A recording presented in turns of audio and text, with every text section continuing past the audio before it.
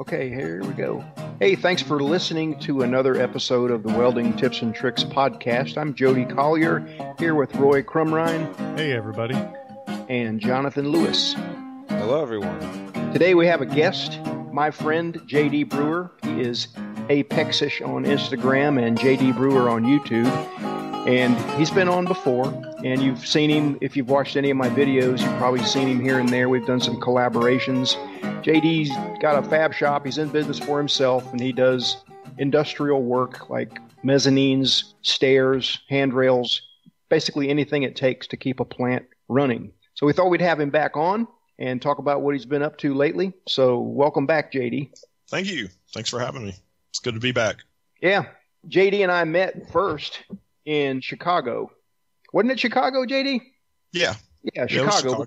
Chicago, and then we went to FabTech together in Vegas, and then again last year in Chicago. So originally it was in Chicago when we found out that we just live about maybe less than an hour from each other, and his shop was in that area too. So whenever I can, I drop by and visit and film some interesting stuff he's got going on. So thought maybe we'd talk about some of the more interesting things that he's been up to lately.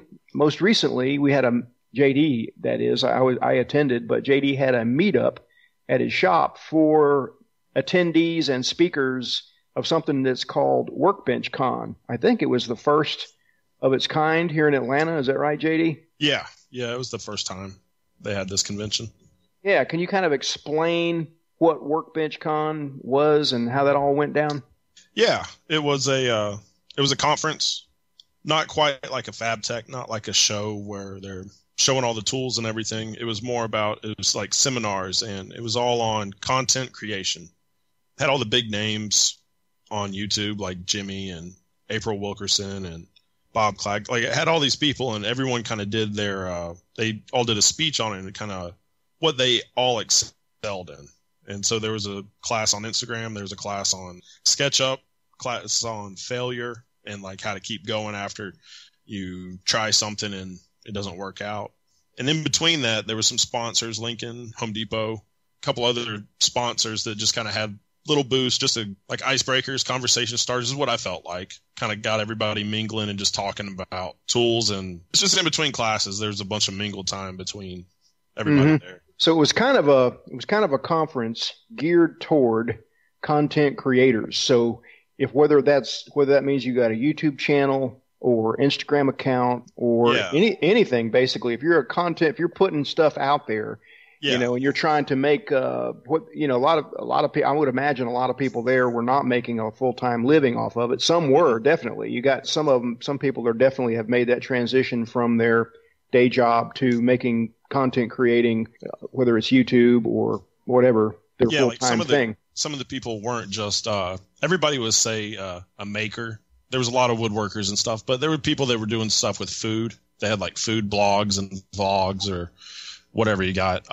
Websites, Pinterest. I mean, it wasn't just like a YouTube thing. It was just everybody that's kind of selling stuff for themselves. Everyone, it doesn't matter what product you have, even if it's yourself or your blog, you could talk about your product and how you sell it, package it, distribute it, video it. Everyone talks about cameras. And they're like, what do you use? I'm like, it's my phone. Just my phone. Everyone's talking about these lenses and all this other cool stuff. And I'm like, I should probably get a camera. Yeah, but I tell you what, to anybody out there that's getting started, don't let that hold you up. Use your phone. No. Use your phone, right? Just get started. Just do it. Yeah. It was just funny. It kept coming up. Oh, yeah. Yeah, I know everybody's gearing up.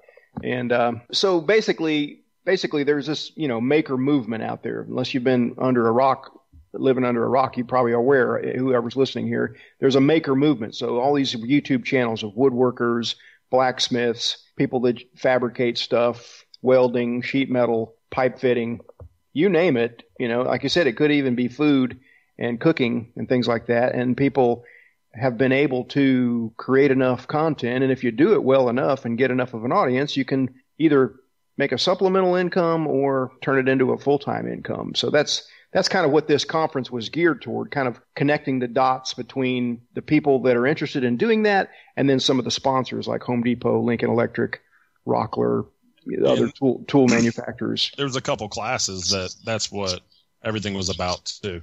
monetize what you do. Yeah, and how to navigate some of the waters with sponsors and things like that. Yeah, they're going to have it. Yeah, and they're having it again. Apparently, they called it. It seemed like a really big success, with a few hiccups, like anything like that has when you first time. But they're going to have it again. Did they say they're going to have it in Atlanta again next year, or did they? I don't know. I saw them ask where else they would like to see it come, what other cities people like to see it come to. But I'm sure they'll do it in Atlanta. It's easy. Atlanta's easy for everyone to get to. It seems like. Mm-hmm. It went over well. Yeah. So what were like your biggest takeaways from attending? Well, there was actually Brad Rodriguez, the other half of the Made for Profit podcast, and was it Fix This, Build This on Instagram and everything? Fix This, Build That. Yeah, that's his. Yeah, Fix That. Yeah. He did a whole class on Instagram, which is what they do on their podcast a little bit, but it was all him, and he kind of broke it down. I mean, it was like a super legit seminar on Instagram. It was pretty cool about how he's tracked his progress, and that kind of shows him his tips and tricks. And he had this whole slideshow, and it was pretty awesome. That was one cool thing. And then April Wilkerson did a class on SketchUp, and SketchUp is kind of like Fusion's 360 or whatever design software. And that was really cool. She had people bring in their computers, and she walked everybody through a simple little project, which was pretty cool. Yeah. So the day it kicked off, there was a meetup at JD's shop where you kind of put the word out that if anybody had, got there a little early before the evening kickoff or whatever, they could come by your shop, hang out. And, I stopped by to sort of help out a little bit in case, somebody had questions on welding. It wouldn't just be all JD. So glad you came. But it was a really good turnout. I don't know. Did you have exact head count on how many people showed up for that? I know. No, I just need to count it up. I think it was everybody that came. I want to take a stab at maybe 17 or so. Mm-hmm. I may be a little bit low, but there was Jimmy DeResta, John Malecki, April Wilkerson, and I'm going to leave out people, so I don't even want to keep going. But there's just a bunch of people. A bunch of people I had not met before. Yeah, me too. Yeah, and it was really cool because what everybody had in common was they made stuff and they created content for either Instagram, YouTube, or both, or in other places. And there was one girl, Ashley Harwood, I think was her name. Yep. She's a super boss bowl turner, turns wood bowls on a lathe. And I say boss because everybody that came up said that about her. She is like the boss lady of wood turning. And so it must be true if everybody says that. So it was very pleasant to, I give her a little, just for a few minutes of just give her a taste of welding. Mig and Tig. Yeah, she took right to it. And, several others wanted to run a beat or two on. We had things set up. You had a TIG station, a MIG station, a stick station, running off a generator, things like that they had not had a chance to do. So there was at least 6 people that had never welded before at all whatsoever. Mm-hmm. Wow! And so that was cool. Just letting them make some sparks. Yeah, and it was a very low key, chill atmosphere. So it went well, went really well. Yeah, I know. I saw Jimmy DeResta had posted on one of his stories where they were driving, and they're like, "Yeah, we're heading over to JD's shop," and I was like, "Man, that seems like that'd be a lot of fun." I was like, "Damn it!" Yep. So let's talk about now. Because some people have probably seen videos that you and I sort of worked on together. Most of those came from your previous shop, and you moved a few months ago JD moved right down the street from where he was, but it's a pretty good upgrade on shop conditions because he was in there with a woodworker previously, and that's not a good mix when you got sawdust and sparks, but now he's got more floor space, huge overhead crane, sharing space with, a guy that builds overhead cranes actually next in the bay. That it's all one shop, but they're sort of like half bay, kind of a thing. So let's talk a little bit about the new shop and new things you've got, new tools and stuff since we first started working together. First being probably, we have the overhead crane. How that's really come in quite handy. Oh man, that thing's amazing. Yeah. You always want to have a forklift, whenever you have any kind of equipment. Jonathan, don't you have a forklift at your house or something like that? I do. Yeah. Mm-hmm. I mean, that's like the dream of everybody, to have something that can pick something up. But in a shop, sometimes you're limited on space on where you can actually drive it. Having the overhead crane, and I pack stuff up against the wall, and you can just reach over and just pick something up from behind. Oh, it's amazing just for that. But yeah, the capacity of that thing is pretty amazing too. Yeah, it's a heavy duty crane. And in the previous shop, there was actually a video on my channel, probably something on yours too. But you had to build a sort of a trolley gantry system before that you could still roll the door up and down and then attach that and then pull heavy stuff in when you get a delivery of, wide flange or square tubing or something. You could pull it in. No, it was a lot better than most people have. But now the overhead crane is, along with big forklift out in the laydown yard, then you can. It just really enhanced your capabilities big time. Yeah, the overhead crane, the capacity on it can just pick up so much, and then you can also just kind of you can just keep pressing the trigger or bumping the button, and it just moves it just a little bit, which is amazing. You got a lot of control with it. Yeah, it's kind of funny because right away, one of the first jobs you got was that 60-foot long rack. Yeah. And that would have been, I wouldn't say it would have been not doable in your other shop, but certainly there would have been a lot more effort went into it, Yeah. It would have taken a lot longer. I built the whole thing in 60 foot and then cut it apart. So then it fits. You don't have to worry about it. There was no math. I didn't think about it. I just looked, okay, this is a good place to cut it here, here, and here. Man, if I tried to make 3 20-foot sections match up all the same, that would have been a lot more difficult. Yeah, when you got the crane, when you got the capability of picking up something 60 foot long with that much weight and that much floor space, then I think it was actually a smart move to make it in one piece and then cut it and then put the flanges on right there in place, and then there's it's going to be straight as an arrow then. So that was a good move. That was a 60-foot long rack for some kind of industry that automotive mold. I forget what it was that they were. Oh, rebar, wasn't it? Yeah, rebar, engineered rebar or something like that. They're threading 2-inch solid stock. And it's going in big concrete precast overpass sections. Oh, gotcha. That thing's pretty big, but I keep testing on just what I can build that it'll pick up. Yeah, that was a pretty good sized job. And then when we were there for the meetup, you had a spiral staircase that was almost done, and then might as well, I don't want to get too far ahead, but let's talk about some things on the spiral staircase that people might run into if they're wanting to build one. Can you walk us through the build on that? Yeah, I know. The handrail seemed to be the real. Yes. The real pain. That might be possible doing that in say segmented, and it would give kind of a bent rail look. That might be the only easy way of doing it. Rolling it without a industrial tubing roller. Mm-hmm. I don't see how I don't want to do another one at all. At my first shop I ever worked at, they built spiral staircases all the time. And the owner of the company had this roller that you could offset the dies just a little bit. And he would just eyeball it, run it through, and it would come out in a corkscrew, and it would always just fit perfect. It was like, how do you do that? And he's like, I don't know, I've built a lot of them. But that was the trick, was offsetting the dies just a little bit so it would corkscrew the whole top rail. That's pretty much the best description of it. It's a corkscrew handrail on that thing. And, having to do it in short sections, it's, from what I've seen, that's the trick, is making it so it sort of blends and doesn't have these abrupt changes. It's all looks smooth, and gotta do something. Yeah, make that the happen. Harbor Freight tubing roller is not making that happen. that is not the tool that is perfect for that. So I know you'll probably. Some people have probably seen it already on JD's Instagram. I don't know if it's posted on YouTube or not, but it's just a center post with plasma cut treads that slip over that, and then all clocked a little bit evenly, and then uprights with the handrail going up, and it's actually going to go in a home somewhere around here. So I really love to see that home, because that's got to be a pretty tall ceiling for that thing to go into. It's a monster. Yeah. The whole build was really easy. I mean, it's all just kind of simple geometry, I guess.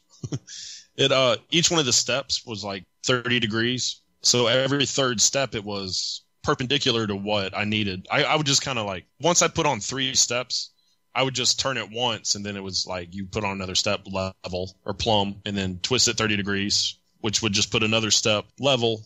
Then you would do another step plumb. It was really easy to build the whole steps. The handrail was the worst part. That's it. I remember one of the staircases that they made at that shop. They made a lot of them out of aluminum and with diamond plate treads for the steps and all. But one of them, it had to start at one direction, and then the landing had to go off of a kind of a different direction. And when they got it all the way done and handrail, everything completed. They came out and they realized that the landing was like 90 degrees off of where it needed to be. I was like, that sucks. I mean, it was almost ready to go to paint done. And they're like, well, how can we fix this? Yep. Can we change the building? That might be easier. I know, right? Sometimes, at least as a welder fabricator, you can make something work because you can go to cutting stuff and re-welding and modifying. But just think of a $20,000 part, something that a machinist makes, and then toward the end he screws up and it's just done. Mm-hmm. It's just scrap. Man, that's just one in a long list of many reasons why I'm not a machinist. Capability is another reason. Yeah. But I just always thought that because I've seen it so many times, man. I was like, man, my friend Ricky, when he would take on a job, and he'd write a check for $20,000 worth of material, and then he'd start making parts, and he'd be sweating it toward the end, thinking he screwed them all up, and you're going to have to eat it, and just make new parts. That'll put you out of business if you make too many of those mistakes. Yeah. It's not good on your health. Oh. Something I was wanting to get your feedback on. While you were at FabTech this past year, you bought some of those Fireball tools squares and some of his other things. I've seen you using them on your Instagram page and on your YouTube. You want to tell us a little bit about those? I know, Jonathan, you got some also while you were there. Yep, I just got 2 of the small ones. How you like them, Jonathan? I like them, actually. I don't get a chance to use them like you do. I've seen you use them a lot. Mine are still like shiny and new, and yours are broken. But they work out really well, actually. Yeah, they're awesome. I love them so much. They make everything super square, and it's super easy to fabricate with them, too. They are, Jonathan, do yours have the tabs? Do you have the... They do, yes. Good. Those are the tabs. They make the tool, perfect. It's pretty good by itself, but you add those tabs to it where you can indicate off the side. I finally feel like I'm a professional, honestly. I've always been like, you're always fighting it using a speed square, using a framing square. You sit there and you do everything. You take your time doing it. And then you look at it and something ain't right. Something's not square. It's just something twisted. Not with these things. It locks them down. You got everything clamped. You throw a couple tacks. Boom. Everything is square. I love it. You want to just give a quick description of what they are for the listeners that may not know what we're talking about right now? Yeah, so there's 2 main types. There's cast aluminum, cast iron. The cast iron is great. Like if you're doing stick and MIG, where you got splatter going and everything, it's great. They're heavy. That's the only drawback is they're heavy. So if you're doing like aluminum fab, you don't want the cast iron ones because they're just too heavy. But they're great by being heavy because you can just clamp stuff to them super square. So there's 2 main types, the cast aluminum, cast iron, but then there's 2 main designs. You got the monster square, which is just a big precision machined triangle. And by big, there's 2 sizes. You got the small size, big size. It's 1.5 inches or 3 inches. It just depends on what you're doing. They're both great. I use both of them. When you clamp something to the 3-inch, you know it's square. There's nothing else that you clamp anything to that's that big. So you got like a 1, 2, 3 block you would use to clamp things to. Well, that's cool. It's only like 1 inch or 2 inch deep. This thing's 3 inches by 12 inches wide. You're clamping stuff to it. There's no wiggle room on it. It's good and square. Yeah, if you got a framing square, a blade, it's pretty good, but you got to hold it straight. There's room for error where you got that long 3-inch wide flat precision milled surface. You get it clamped. If you're doing like the most recent thing that I saw you do was that gate out of round tubing, and with the tabs and even with the radius on the tubing and the tabs, you knew if all the tabs were touching and it was clamped dead nut square, you're good, right? Yep. Those tabs that's awesome. The guy's sharp as a tack. I think he's still doing his day job while he's building this business up. I don't know. I would imagine he's pretty close to going full time. Yeah, I think he's going full time with it. But it's not some guy in a cubicle designing these things. It's a guy that has sort of walked the walk and he knows what he would want as a fabricator. And he's a sharp guy. More power to him. He's designed a good product. Yeah. And the other design is the Mega Square. And that's got like an inside 45 and outside 90 that has the like a corner missing, which is great for kind of skipping a corner, skipping a socket weld, or just kind of having to skip the corner of whatever you need to. That's great. But it also has the inside corner, which is, it's awesome being able to clamp something at square and actually being able to reach every side of the weld. Yeah, you can reach in and get a tack or even weld something out while it's clamped a lot of times. So just to be clear, this guy doesn't even know we're talking about his stuff. This is not a sponsored episode by Fireball or anything like that. It's just that you happened to buy some and Jonathan bought some and while we were at FabTech. So it's good and we're talking about it, and we do that sometimes. Sometimes we have a sponsor for an episode, but we don't mind giving a shout out here and there where somebody just got a good product. Yeah. Yeah, I know I've seen those, and I'd really like to get my hands on some of them too to have around my little shop. I can definitely see the benefits to them. They help with everything. Like being square, you would have you have a speed square, and then like what do we have now? Like a 1, 2, 3 block, and then say a fixture table. I mean, these are like right there in the middle, which to me, with those, you don't even need a fixture table really. You can build stuff so square with that. I'm saying if you need a fixture table, you need a fixture table, but they're so awesome. You can build stuff just as good as a fixture table, just a square without all that money. If you were going on site and having to build something completely from scratch on site and you didn't know what you were going to have when you got there, you could pretty much carry some like 4 of those squares and build most anything and have it come. You could build a table from on the floor using those things as a sort of like your base. If you had to, you could definitely make something happen with them because you throw them in the back of a pickup truck as opposed to a fixture table is just pretty much a shop item. Yeah, well, that's enough. Like I said, this is not we're not being paid off by Fireball here. I know we've talked a lot about it, but it's a good product, most definitely. So what else have you been up to lately? Just recently, I've been trying to be like IC Weld. Had a bulldozer in the shop this week. That was kind of fun. That's what I was going to ask you about. Yeah, that was pretty fun. This is the first time ever doing that. A little arc gouging, a little blowing a pin out, Yeah. Yeah. Yeah, it was a lot of fun. I've only done arc gouging like once or twice a while ago. That was a lot of fun. It's just great being on Instagram because you can just go back and look at his posts and, see what he does. And then it was kind of funny. I just posted something about it and I was like, I'm going to give him a couple hours and I'm going to call him later. And he started texting me about the post. And I was like, I was just going to call you in a little bit, so I'm going to call you now. And I just asked him how he would do it and all this other stuff. And then it was a lot of fun taking it apart and then putting it all back together. I saw that David Demois posted on that thread post, whatever you call it. And he basically what he said was that IC Weld has been like one of the best resources for him ever because he's asked him a lot of questions, and he said he's never stumped him ever. He's never didn't have an answer for whatever he was asking him, how to do. So that is another talk about it, beat the dead horse in the ground about how cool Instagram is when it comes to that, the community on there, people just willing to help. That's just a perfect example. Isaac is a good dude and super talented individual too. Yeah, I was trying to get a bearing out of one of the arms, I guess. And I messed with it all day. I tried to build this little thing to use a hydraulic jack to pull it out. It never once crossed my mind to use a torch because I just was like, that's precision. No torch. Bad. Don't do that. Never crossed my mind. And then after fighting with it like all day, I was like, I'm going to do something. I'm going to clean up the shop for a minute. I sent Isaac a text and I was like, hey man, how would you do this? He goes, well, just use a torch and turn down your oxygen and it comes right out. So I did it the next morning and had it out in like 30 minutes. I was like, all right, there we go. Probably should have just called him sooner. Yeah. It reminds me of the first time I saw somebody running a bead around a bearing race to get it out. Yeah. I thought, well, how smart is that?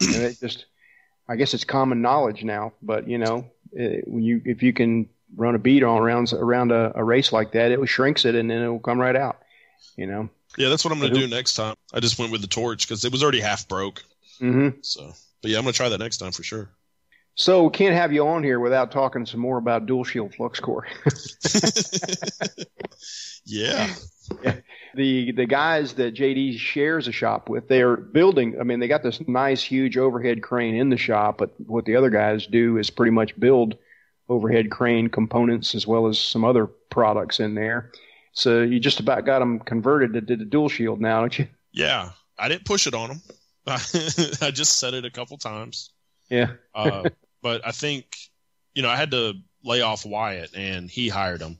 And this is Andrew Gardner, and he's at FEC Fab on Instagram. And they're working on a 200-foot long, 50-foot span crane right now with like 2 or 3 cranes on it. Pretty cool. Cool stuff. They're welding all kinds of big stuff. And recently he just noticed how much I would get done with my welding, and then like how much I was never fighting it. With hardwire, he was trying to weld up some stuff, and he was just kind of having to sit there and really take too long in welding, having to build up the weld, trying to just build it up. Seeing what I did, he switched over to dual shield, and then now he's built plenty of cranes, and this is his first one building it 100% using dual shield, and he says it's faster. I don't know by how much, because no, it's faster. We weld them out just quicker, just travel speed. It's just faster. So I think he's a convert over to dual shield now. I'm chuckling here while we're talking about, because when I say dual shield, I had a conversation with our friend Andrew Carden not too long ago, who incidentally has left Lincoln now, and he's got another job with a sort of a pipeline company up there near in the New England area, and he's loving it so far. I talked to him just day before yesterday. Nice. And he's fallen right into it, and they're really appreciating his skill, and he's actually even doing some teaching already with that new company. But anyway, he was telling me about, one of the instructors at Lincoln commented about how I should not call it dual shield because that was a proprietary ESOB name or something like that. I may get that all wrong, but so technically I think dual shield is a trade name, like either from ESOB or somebody, and I guess it's called, is it outer shield? Is that the correct terminology, or? Well, I'm using Ultra Core and outer shield, so yeah. I don't know. It's just like flap discs or tiger paws. Exactly, and MIG welding is gas metal arc welding, but that's a lot of words, and everybody knows what you're talking about when you say MIG welding. So I guess you can split hairs and say, well, technically it's right, but same as TIG welding. But I just chuckle because somebody had a problem, thought I should correct that in my vernacular and not call it dual shield anymore. But I'm going to continue to call it dual shield. Yeah. For the kind of work that you do, for the kind of work that Andrew does, hot rolled mill scale, A36 material, pretty much not needing to clean it before you weld it, or not, at least not clean it much, and still not have problems, not have porosity, not have undercut. That's what I see as the benefit, and the speed. And and they're doing some stuff in position too, which when they were fabbing before, they'd have to roll the beam 4 different times. Now they're you're only doing it top and bottom, or left and right. You're only flipping it once or twice to like weld the end caps on and stuff like that when they were building them. Yeah, it is, so for me. Faster. Yeah, for me, it is much better for like vertical uphill, not having to do any. Because it hadn't been very long when I was fighting with vertical uphill, thinking you needed to manipulate it, and it was Andrew that said, no, just run it straight up. And I should have known that because I knew you already at the time. But I just thought you always had to manipulate something if you're going to go uphill, and you don't, or super slight manipulation. So anyway. Yeah. This episode is not sponsored by Dual Shield Flux Core. Yeah. Anyway, seems like I'm a broken record. I just talk about the same stuff. Yeah. Well, I'm a convert as far as understanding anyway the benefits of how it helps you make money, and that's really, what more you need to say? It's a simple, robust process that works. Definitely. I know we've gotten a few emails about your last episode that you were on, where you were talking about which dual shield you like to run, what wires and all you like to run, and they've said, thank you so much for that information. That saved us so much time and money, and they really like the results that they're getting and everything. So just wanted to let you know that the last episode that you were on, you're helping a lot of people out too. Oh, appreciate it. That's awesome.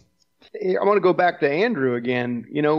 Did you guys go to that noodle house, Roy? You and Jonathan, did you guys go to the noodle house with us that night in Chicago? We went to the House of Blues. Okay. I don't think so. Okay. Well, that was a different thing, I guess. But anyway, it was the Lincoln guy, Matthew Albright. Is that his name, JD? Yep.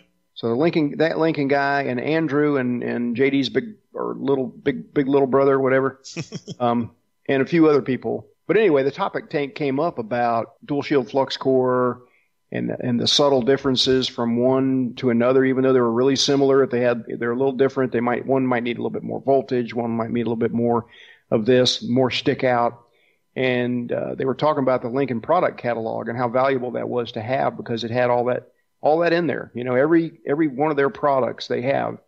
And I've got a copy of it that Andrew sent me. I'll be talking about it before too long. I intended to, you know, sort of like bring it into a video and talk about it, encourage everybody to send off for one. But yeah, it's just like a wealth of information there. And both JD and I are just thinking at the end of that dinner that neither one of us know anything about welding anymore. Because here's Andrew just talking about all these details and bringing out these little nuances about this, that, and the other, you know. And he's a sharp kid, but when he went on with Lincoln, he just, you know, he leaned in and learned everything he could while he was with Lincoln too. But it was a great little experience, even though we both felt dumb at the end of it. You know? Yeah, it really did. Yeah, the point is that, you know, you got a starting point with dual shield and even, I guess, self shielding, but there's so many brands and so many different classifications within those brands and brand name things, and there's one setting won't be the optimum setting for the same wire across the board. ESAB, Technoweld, Bowler, Lincoln, you know, they're all a little different, and they all require, you know, finding that sweet spot. Yeah, what I do, what I've just recently done is I swapped over to Ultra Core at 045, and I've never run that before. So what I did after that dinner, so I just typed in the numbers and letters up top. It's 75. There's an A and whatever came after Ultra Core. I typed that in, and it popped up product catalog. Went to it, and it showed that it just added like a scale where it showed all the wire feed and amperage, what everything read out at. Mm-hmm. I just went with the settings that it had there at what I thought was whatever I was welding. Perfect, spot on. So I think for like any kind of wire, you know, all the numbers up at the top, whatever changes, you could pretty much just kind of do that, you know, now that we have Google and everything in our pockets. Mm-hmm. Kind of easy to find the product catalog just like that. Yeah, I've got the real, you know, the hard copy catalog in my office now. I'm just, you know, hadn't even really dug into it, but the other day I was thumbing through it. I'm like, in a way, it's so much nicer than even having to look it up on Google. You know, you just got it all right there. Oh, yeah. You know, on the shelf. So good. It's a good thing. I think on the Lincoln site, there's a option to request literature. And I think you can get one. Anybody can pretty much get one sent out if you want to. So, yeah, I'm all about, you know, free references like that when they can save you time instead of playing blind archery and starting from not knowing anything about exactly where to start a certain wire. Get right in the ballpark to start with. It's worth it to get that information, no doubt. I got a question for you. All right. So, do you do much mobile stuff anymore? I mean, I know you do stuff at like the factories, in the factories. I'm interested in the Ranger that you have. I know we've talked about it, and I know we talked about it in the podcast where we interviewed you last time as well. But do you have the 225 or the 250 Ranger? I got the 250. The 250. Okay, all right. I guess I'm just trying to compare, you know, Miller versus Lincoln. How you like the Trailblazer? Down the road, I wouldn't mind picking up another used unit to add to the arsenal. And actually, I intended to purchase the Lincoln, but it wasn't in stock, so I bought blue. Do you plan on getting an LN25 or anything off your generator or anything like that? Yeah, I've had an LN25 before. And what I have right now is an Active 8. Okay. Which it's the same thing, but it runs the smaller spools. And since I like to, which kind of limits me, but the LN25 with a 40-pound spool in it it's heavy. I'm not sitting around welding that much. If I ever need to, I'll use it again. But the little one, that's the one I'm using right now. But yeah, I do love using those, running them off the generators. I love it. Okay. Yeah, because when I picked mine up, I had a lot of people. I was really surprised how many people messaged me on Instagram asking how I liked it and everything. And today is the 4th, March 4th. I still have not struck an arc with it. I've only used it for power, so I can't tell you how I like it or not. But I was kind of want to pick your brain about arc characteristics because that seems to be an interesting topic between, you know, the characteristics of the Rangers versus the Trailblazers and whatnot. Mm-hmm. Yeah. So I've welded on a lot of generators, and the level that we're in is kind of the commercial level. The industrial ones like the Vantage and the Big Blue, the arcs on those are phenomenal. They're the best. You can dial them in. It's got the different PC boards in them and all that stuff, but that's industrial. Those machines are crazy expensive. The ones we have at this range are pretty simple, and the arc is not the best for like stick welding. TIG welding, it's fine. TIG welding DC is just like an arc's an arc. I mean, if you get your tungsten sharpened right, I mean, everything's easy. With stick welding, I like the Miller Bobcat. I'm sure I've never welded on a Trailblazer, but it's like just a half step above is that what you have, Trailblazer? Yeah, I got the Trailblazer, yeah. So what's that, a 302 or something, or 3? No, this is a 325. Yeah, so I've used a Bobcat 250, which is, like below that one. Actually, I like the arc on those better. They seem a little smoother for like a 7018. Now, there is a break-in period. As soon as you get a brand new machine, it's going to be crisp. I mean, all the little contact points or whatever's inside the machine, there is a break-in period. I think you can see it somewhere in your manual, too, that says, maybe not. That might just be me. I don't know. But I do notice, like, I was on site with a machine. Mine was brand new, and there was the same machine that had 1,000 hours on it, and the arc was softer on it. And it just, like, when you get one and you strike up on it brand new with a 7018, I mean, that's a live wire. Like, everything on it's brand new. It's just crisp. It's super crisp, which isn't bad, but it's a lot tougher to get some of those nice peelers with a 7018 when it's rough like a 6010. Like, it's running like a 6010. Right. Yeah, actually, I kind of like Miller's generators better. I mean, a stick weld's a stick weld. Yeah, I really think it's my opinion. I'm not very experienced when it comes to running off of generators, but it just would seem that 6010 arc would be where you really would notice, you'd need a certain arc characteristics for doing open root 6010s. You're not going to run an open root 6010 and it's like some of the guys were doing not too long ago, Bob Moffett and Field Res and all that, flip their helmet up and, take a sip of coffee while they're still running it. Your arc's got to be pretty spot on to be able to do that. And you can't do that with every machine with a 6010. The thing was just too finicky, Get a little bit long on the arc length or a little too close and it'll go out. But some of those SA200s and stuff just seem to have especially the red face with the copper windings and all that, people seem to love them for 6010 work. Yeah, but you can't do anything else with those machines. You can't run any power off of them. Mm-hmm. So, you can weld or you can actually work. And so there's a little trade-off with the arc. And if you're using the welder like me and Jonathan got, I mean, you're fabbing and you're using the power just as much as you're using the welding on it. If not more. Right. Because, if you weren't, then, go get an SA. Things would be nice. That's all you're doing is welding. But so how's it going with you, Jonathan? How's everything going?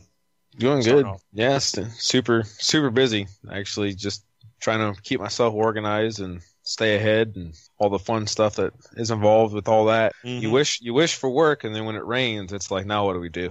Oh, yeah. Yeah, it hits. It hits hard. It does, and that's kind of what we've always said on the podcast that it ebbs and flows. Right now, it seems to be flowing. And it will ebb again. It'll back off. It'll be weeks on end, I'm sure, looking for work. But I'm sure that you're the same way. I mean, I'm sure I watch you pretty carefully. You start to watch people and you get to learn when they're busy and when they're not. But I can see when you're slammed and seeing when you're not. So it's pretty much November, December, and January is a little chill around here. And then halfway through February through October, it's pretty fun. Right. Yeah. Well, since we get into a little bit of business here, I'd like to pick your brain. I think this would be educational for everyone that's listening here. Obviously the four of us all own a business. We each do different things and have different capabilities and different desires with our company. But, we get asked all the time about growing your company and how to approach work and all kinds of stuff like that. I'm kind of curious, seeing the work that you get into, JD, down there, how you get what you get. Whether it's approaching cold calls or friends or knowing the right people or whatever it is. I just get an open conversation here going, how you do things down there or what you want to share about it anyway. What, like how I get business? Yeah, basically. I got my business started by going back to the people I'd worked with, and it's just snowballed from there. And snowballed, it doesn't continually grow, but once I got the ball rolling, it just kind of kept going. And I've bounced around. I used to do a lot of my work with a certain company, and then I rolled over and I started doing more work with this company. And for me, it's only one person. I'm trying to keep it at that, but I've had as much as 3 employees at one time and doing quite a bit of work. That was before I met Jody and everything. And that's no fun to me at all. That was just all word of mouth. And it's where I've grown is word of mouth, just from being able to do something. If you can actually weld, which kind of sets you apart from, 90% of the population of the working class. Who else can weld? It's like magic to everybody. If you can actually get your name out there that you can weld and build stuff out of metal, then you're on a short list. Everywhere I look, it's a short list. Mm-hmm. So my business has grown just from word of mouth. That's how I've grown and bounced around from different people. But getting started, I went out and cold called some people, and that's it's not really fun. No, but, it's not really worked for me. Of course, I guess I say that, and I got to keep in mind that I don't do it very much. So I try to make sure I find the right person or somebody that works there and start sending the emails and handshaking and all that stuff.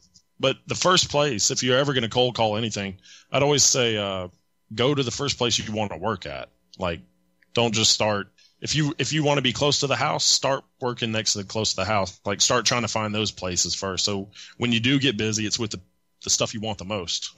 Always start there. Yeah, it's a hot topic. I know Roy and I talk about it quite often about, getting little brochures or going out and passing business cards out or whatever it is. And of course, watching what you do, it's like, well, you must be doing something similar to what I'm doing, I guess. I'm not building spiral staircases necessarily, but knowing somebody, and obviously that seems to be the key. Well, okay, so the spiral staircase, that's a brand new client. That client came to me from me wrecking my truck through the ice. I wrecked my work truck, got staples in my head, and then I was talking to my mechanic, his landlord or something. Anyways, he's a contractor, needed a welder. Well, I know a welder. I was just over at his shop today looking at his truck. And so that's how I got this guy. And now I've done the gate and some posts. I've done a bunch of other work for this guy, and it looks like I'm going to be doing a bunch of other work for him as well. And that came from just being around, Hey, I got a brand new client. So, he came by the shop and then asked me if I could build a spiral staircase. That's just how it went. So that's how the new business comes in. It's directly word of mouth.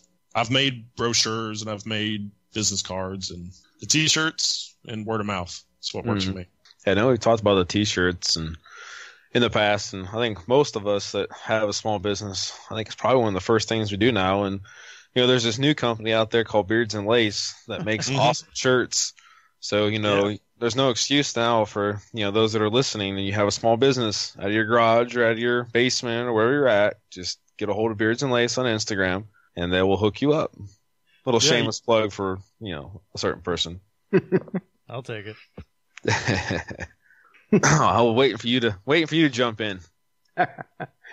So you guys did the Walter podcast last week and the flap discs and everything, trimming them. I got an old lathe tool, like I don't even know what they are. With the point on the end of it, the carbide tip. I threw that in the vise and used that to trim. Works really great.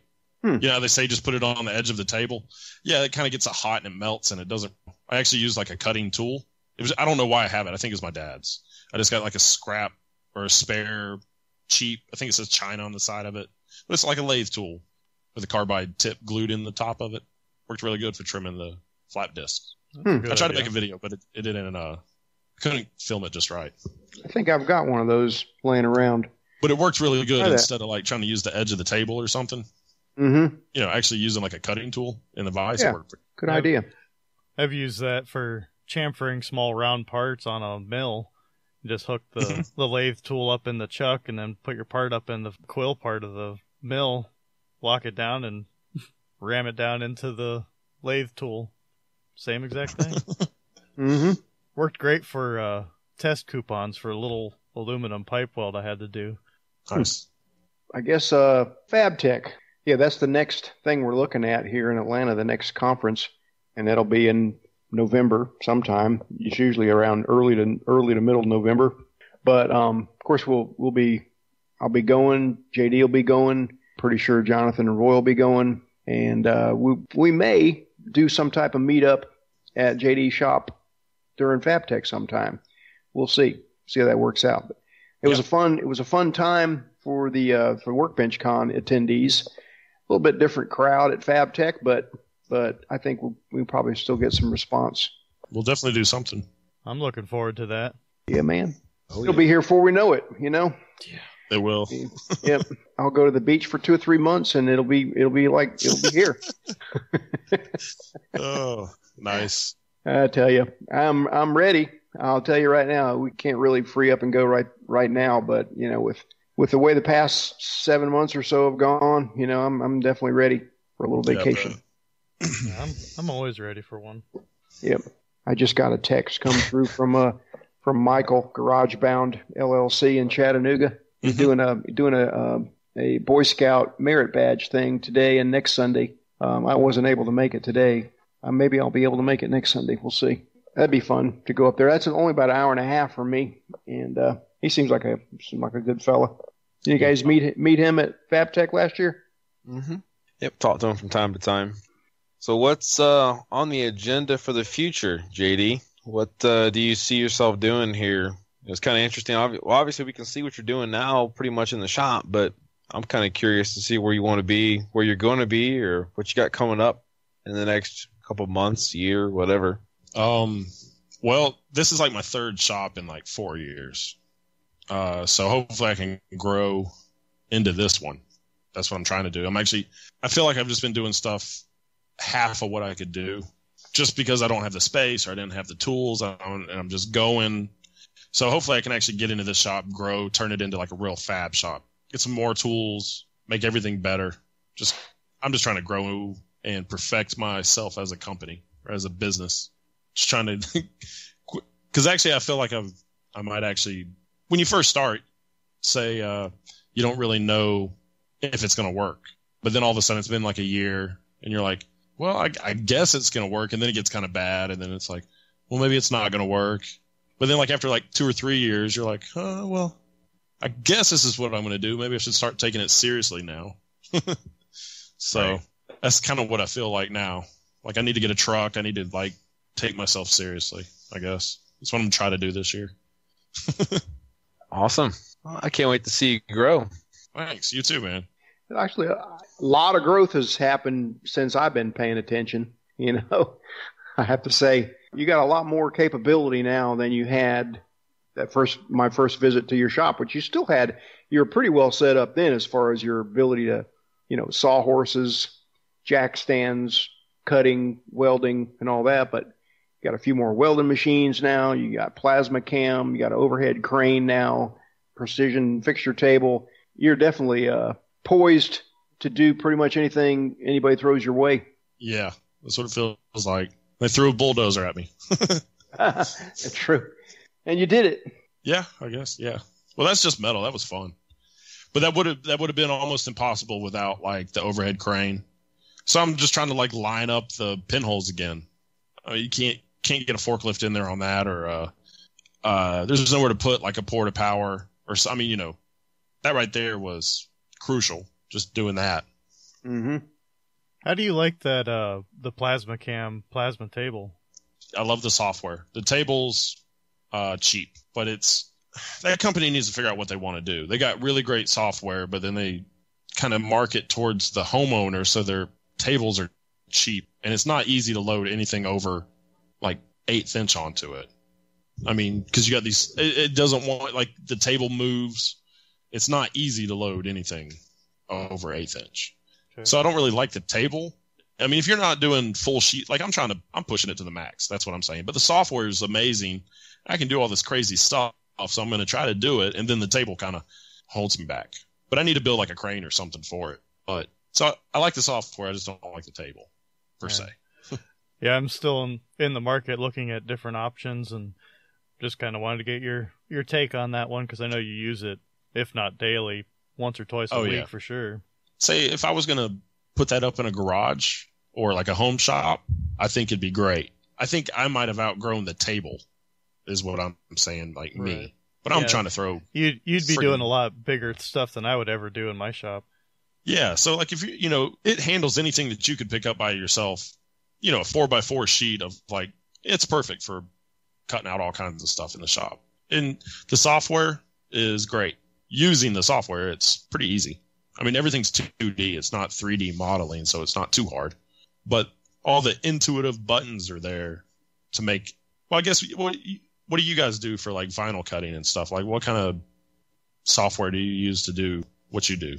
We have just a software that came with our vinyl cutter. We use a Cricut cutter, so it has to use its Design Center software. You don't have any other choice. Are there can you modify the whatever you imported, whatever picture can you change that? Not really. I mean, you can do a little bit, but it's really more towards like scrapbook stuff. So you're importing vector files and everything. But if you can, draw something up on like Fusion 360 or SketchUp or something, and you can make it a vector, you can just pull it over into that, and it'll work just fine. Okay, so say you did that, and say you were trying to you wanted to change something. How you'd have to go all the way back out, start over, and then like change the program? Yeah. That's what I love about this stuff. Like half the time I'm doing something, as soon as I get started, I'm like, crap, I need to change this. I just pause it, go in, change this, move this line here or there, and then like I just paused the machine. It stopped right where it's at. I don't change anything. I don't have to save or get out. I just change it right there and press start. That's what I love about it, because I'm not good at it. Nice. I'm always having to fix everything. It's really easy to do that.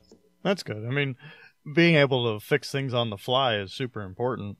Yeah. I mean, and it really helps you maximize stuff. Like half the time I'll go out in the beginning of the day and I'll cut this, and this out. I'll have a couple circles missing.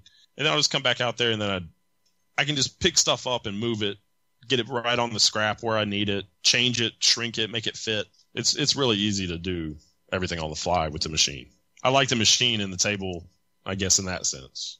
The table's just a little needs to be a little beefier for me. Yeah. Yeah, I probably wouldn't be doing anything over, a quarter inch max, just because I couldn't possibly lift anything heavier. Like you were talking earlier in this episode, where, having the capabilities of lifting things. I just have an engine hoist. That's my limitations right there. Yeah. It worked. Yeah, it's a pain. But yeah, it'd be great. And actually, like if you were putting this in a garage or something, you could put a downdraft on it. And it works really good with a downdraft. If you can put it on some kind of a solid concrete surface that you can actually... I taped mine down, and it made it airtight, and it worked really well. I need to do that where it's at now, but still a lot to grow into that shop. Well, anyone else have anything want to talk about, or want to wrap this one up? Well, I guess we'll wrap it up. Can't think of nothing else. I'm thinking, I know we could keep the conversation going if we thought hard enough, but I think we've gone long enough. I just got to say Metabo. Got to say it. There you go. Yeah. Yeah. We're sorry, Walter. I tell you. We can't control what our people say when they're on here. Yeah. Well, Walter and Metabo are like the same stuff, so it's all good. Metabo makes Walter's grinders. No, it is. Metabo makes Walter's grinders, and Walter makes Metabo's abrasives. That's why they're all so good. I was talking to him at FabTech. Like, that's why they look so similar. Like, seriously, Walter's like, no, we spend all our time doing this stuff. So they make the grinders to our specs. And that's why there's like a 4.5 and a 6 in Metabo, and then you got like the Walter's like the 5. You know what I mean? It's kind of like they're the same, but not the same. But actually, I've got a whole bunch of Walter's products right now. They're cutting discs. I'm comparing them to the Metabo one, and they're good stuff. So I like Walter. We did that video, Metabo versus Cutting Torch, which my brilliant idea to call it that, but that's probably part of the reason it got so many views, I guess. But man, there were some people that got their feathers ruffled on that thing. It was really kind of silly, because the only reason we didn't also compare a plasma cutter was because we didn't have one in the shop that would cut that thick of metal. didn't have one hooked up at the time. And so we just strictly compared a 6-inch Metabo with a cutting disc to a cutting torch. And, one of them you cut, you got minimal cleanup. You still got a little deburring to do with using a grinder. Whereas if you, depending on how good you are with a torch, I mean, some guys could probably cut with a cutting torch and barely hit it with a flap disc and be good. But, we timed them on certain things, and the Metabo came out on top until you got up to about 3/4 inch thick. And then the torch started winning out, But, oh, man, it just had, basically people calling me a liar and thinking that Metabo was buying, some sponsoring the video, and I was ruining a good channel for a few pennies, and, all kind of comments like that. I'm like, geez, people, settle down here, Just took a stab at a video here, just trying to throw out some information. Can't please them all. That is a fact. You cannot. You can't, no matter how hard you try. And, I've screwed up before, and I'll probably screw up again in handling situations like that. But a couple of people aren't allowed to post on my channel anymore. Sorry. Love you. You got to do a little housekeeping, every now and then. Yeah. This is true. Speaking of, we want to go ahead and wrap this one up and do all the Patreon stuff. We can do that. All right. We can do that. Once again, thank all the top patrons. Thank everyone who supports this channel.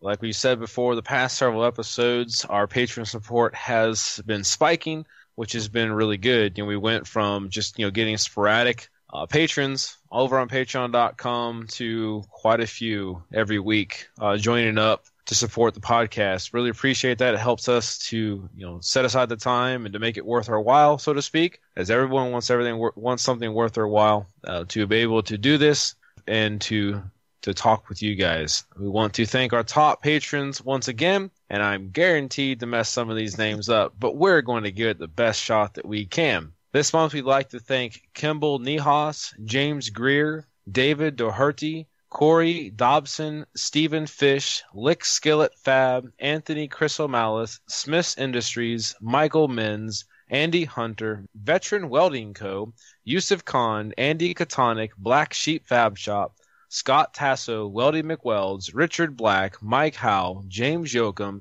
Eric Rupel, Thor Goodmanson, No San Juan, Shane Gunnan, Jacob Elder, S&S Metal Fab, and House of Chop. I did it. Maybe. If you would like to support the podcast, head on over to patreon.com/Welding Tips and Tricks Podcast. And as always, if you'd like to reach us here at the podcast, our email address